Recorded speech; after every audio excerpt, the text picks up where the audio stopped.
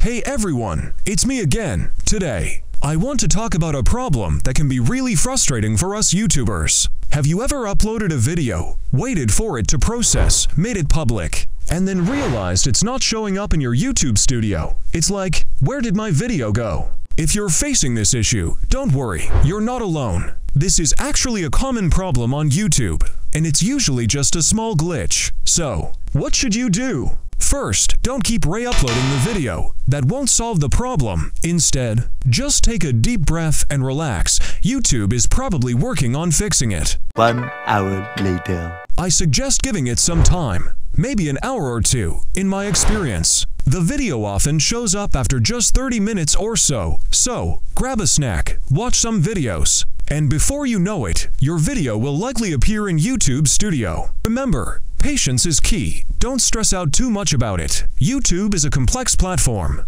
and these things happen from time to time. Alright, guys, I've waited for about 30 minutes and I'm back in YouTube Studio. And as you guys can see, the video has appeared back here. So, that's it, guys. If you found this information helpful, give it a thumbs up and consider subscribing for more tips and tricks. Thanks for watching, and I'll see you next time.